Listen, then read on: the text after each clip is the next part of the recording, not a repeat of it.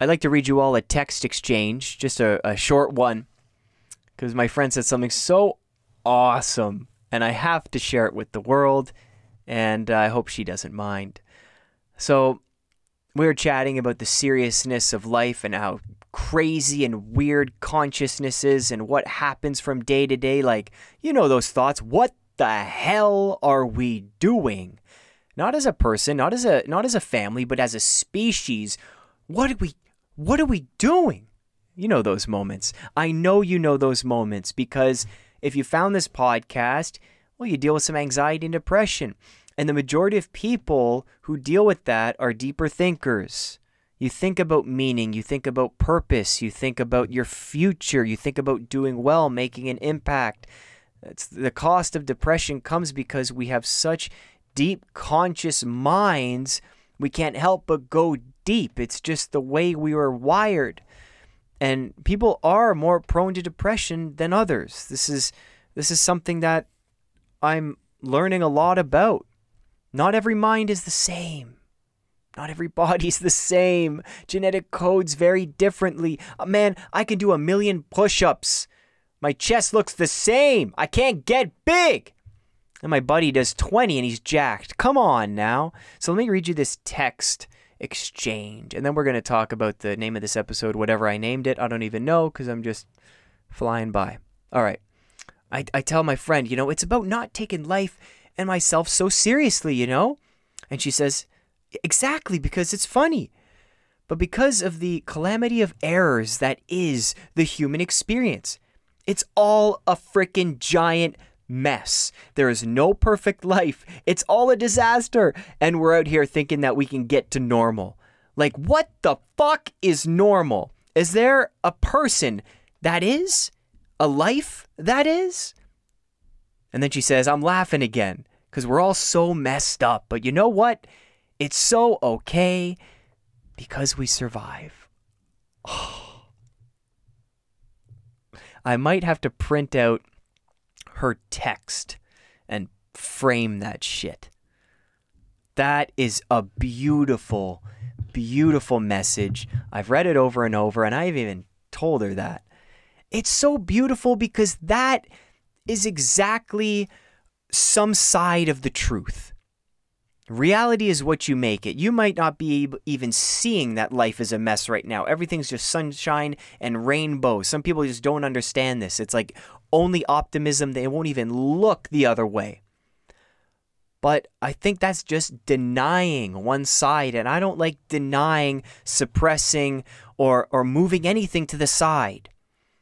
I think being optimistic is amazing and I need it, and it takes so much work to be happy and grateful and looking forward into a positive future. Hell yeah, let's do the work.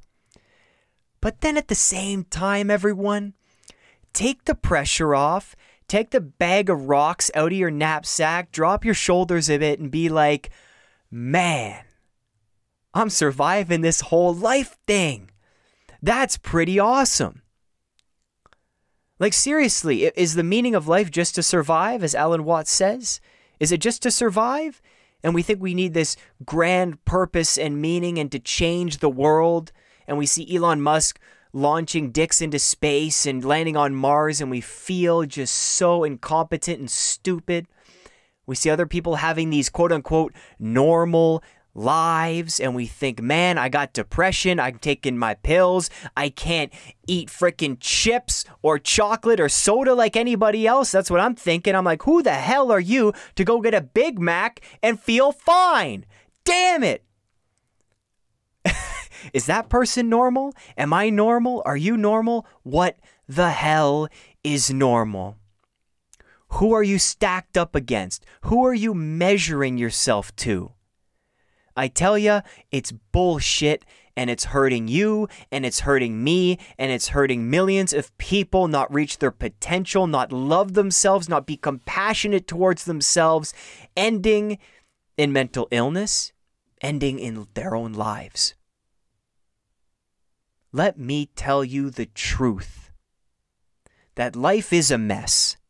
That life is suffering. Christianity got it right. Buddhism got it right. bearing your own cross and sacrificing what you need to level up. That's life. But you know what the good news is?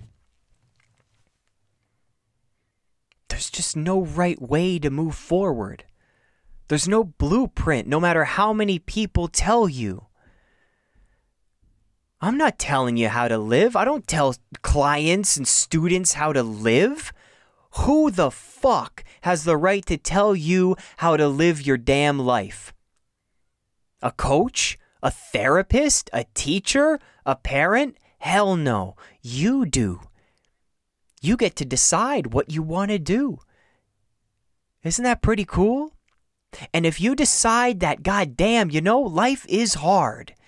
Harder than I thought that I've been told. Harder than I thought. I've seen other people doing some crazy stuff, but it's harder for me. Well, sometimes in life, as my friend was saying, survival is enough. Moving through pain is enough. Getting up, doing work, going to bed, taking a shit is enough. But we demand perfection. We demand perfection of others and of ourselves. And this whole imperfect thing, I guess, is catching on. I was at Walmart the other day. Yeah, I go to Walmart. What do you think? I'm rich? I'm shopping at Walmart, baby. Come on.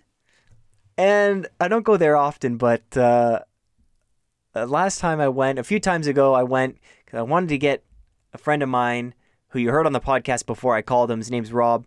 Awesome film director. He's done some awesome mental health films. I'd really recommend checking him out. His name is Rob Como. ROB space COMEAU.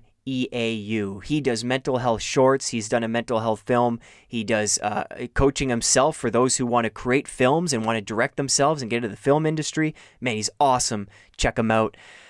And now I lost my train of thought. I was at Walmart. I was getting him a tech deck. That's what we're doing, to be patient with ourselves, to embrace the inner child. We're still playing, man. We got tech decks, we got yo-yos, Rubik's Cubes. I don't want more TikTok. I don't want more screen time. So we're kind of looking at other people as a blueprint, even our parents and teachers and therapists. Like, tell me how to do the thing. Tell me how to do the thing and I'll do it. That's where I'm at. Everyone, that's where I'm at. I'm like, sometimes when I'm struggling, I'm like, just tell me what to do. If you told me I had to eat a live possum, and I'll take the possum, I'll crack its neck, I will eat a possum right in front of you if it meant I didn't have to have those depressive, terrifying days. You know what I'm talking about. You know what I'm talking about. I can explain depression a million other ways. Sometimes people don't have the words. I got plenty of words. I'll eat a live possum. I'll eat a possum's face if it meant that I didn't have to deal with those depressive days. Believe me, I would.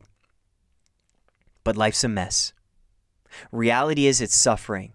The reality is there's going to be hard times. Life is extremely hard. Has anyone ever told you that? Because damn, I wish more people told me that. I had to figure that shit out for myself, which is cool, which is usually the best way to do anything. You just put both feet in, man, and see what the water feels like. But it's hard, but then there's the other side. There's always the positive and negative, the quote-unquote universe and our bodies and the way the world always comes back into equilibrium, and it's trying to find that. So through the hard times, you're going to find the good. The good for me wouldn't exist without the hard times. That's how would we know what happiness is, right? There has to be some kind of opposite. And you know the weird thing is? Sometimes my darkest days did bring some of the most grateful memories that I've ever created in my life. The memories where people would come to my aid. The memories of pure creativity and inspiration that came from my mind with music and thinking and journaling and creating content and helping other people. If it wasn't for my struggle and the pain I've been through and the pain I continue to go through learning this whole depression thing, I wouldn't be as good a person as I am now helping others. Because you know what? I've been holding back you got to be humble in this world. You have to be humble to not show off what you have and to be grateful for everything that you have in this world. I truly believe that, because damn it, I have a lot in my life. And sometimes I'm like, yeah, I'll give it all away to have a quote unquote normal brain. But I got to tell you, I'm really good at what I do. I've never said that before, ever. Since the first YouTube video I put up in 2013, through all of the speaking I've done on stage, through all the YouTube videos I put up and then deleted, I've never given myself any credit. Ever. So it feels good to just tell you listeners that fuck yeah, I'm a really good speaker. I'm so fucking good at what I do to help others in their mental health, because I've been through that shit and I know how to communicate effectively. So am I glad that I don't have a quote unquote normal life? But now that we're talking about it, yeah, there's no such thing as normal. So if you're going through some shit, if you're going through a tough time, ask yourself, what is normal anyway? Who am I comparing to right now? And you don't have to look for a light right now, because it might not be there, but I guarantee you, we wish we weren't cursed with something like this sometimes, right? We wish we weren't prone to anxiety, depression as much as maybe you and me are. I get it. But I guarantee you, you're going to find that depression and the pain and suffering sometimes that we go through in life, inevitably that we go through, a lot of the time it's a blessing in disguise. It's a blessing in disguise. You're going to find that. And when you do, you send me an email, because I know I'm right with this one. With other podcasts you might listen to, the host is very removed from the audience, but I love your emails. Keep them coming, and I respond to as many as I can. So Scott at depression2expression.com, toss me an email. Go on depression2expression.com and check out my stuff. That's depression and then TO expression.com. This is very soothing and therapeutic for me, and I hope you appreciated it, because there is no normal life, and you're doing a kick-ass job just by being here. So boost yourself up just like I boosted myself up right there. You're a badass. What are you good at? What are you proud of in your life? What have you done that you're really proud of? You can pat yourself on the back, even if it's just surviving today. That's badass. You're awesome. And I'll talk to you in the next episode. See ya. Oh yeah, and no ads, so geez, let's plug some links in here. depression2expression.com, conqueranxietycourse.com, conqueranxietywithscott.com for the coaching call. What else? And then google.com, so you can find out all this cool shit on the internet. Tim and Eric, the best comedians ever. There's a free shout out. Those guys have saved my life, man. They're funny. Rupi Kaur, Rupikaur. She's a poet.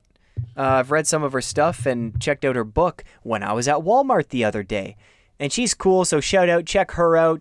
Don't forget to check out my friend Rob. And last but not least, I also want to give a shout out to the person that has helped me so much with depression.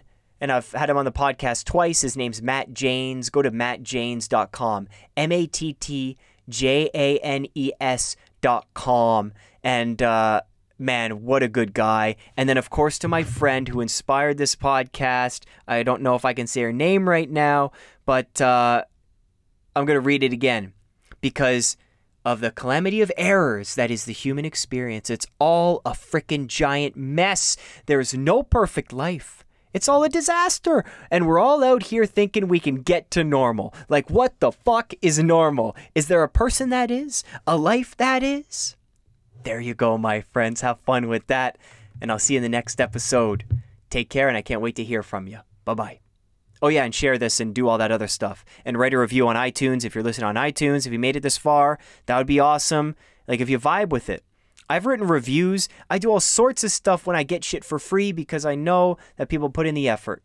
So if you appreciate the effort I put in and you get something out of this, I'd love your help with sharing and getting it out there. Love you all. Take care, humans. Bye.